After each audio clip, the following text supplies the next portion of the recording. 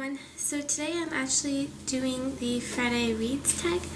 And for those of you who don't know what Friday Reads is, it was originally a hashtag that started on Twitter, and Bunny Cakes brought it over to YouTube. So today I am actually going to be reading Crescendo by Becca Fitzpatrick, and I am 53 pages through this, so I am going to hopefully try and get through this weekend. And if I do manage to finish Crescendo, I am going to start reading Nightshade by Andrea Kramer.